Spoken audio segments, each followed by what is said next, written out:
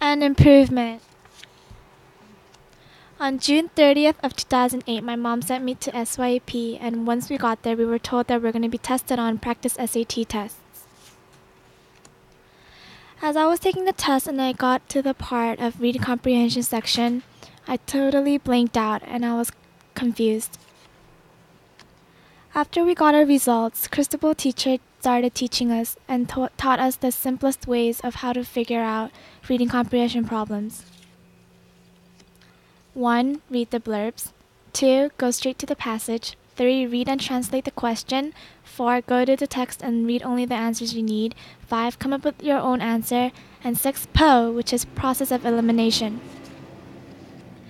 She also taught us the questions we should answer first to save time. 1. Fetch questions. 2. Reasoning questions. And 3. General questions. At the end of each lesson, she would give each one of us a practice worksheet, and I would use these process. After all, it worked. The end.